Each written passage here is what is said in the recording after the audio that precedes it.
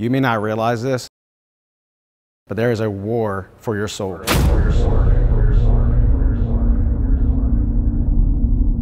Since the beginning of creation, there's been a battle between good and evil. In the middle of it is mankind. Sin and Satan infiltrated our world and has been wreaking havoc upon us.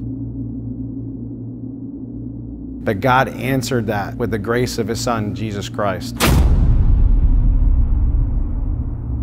Join us for this new series to learn about the weapons that we fight that are not of this world. We're serious about loving our community, pushing back the darkness, and taking back what the enemy has stolen from us. Eternity is at stake for people's souls. This means war.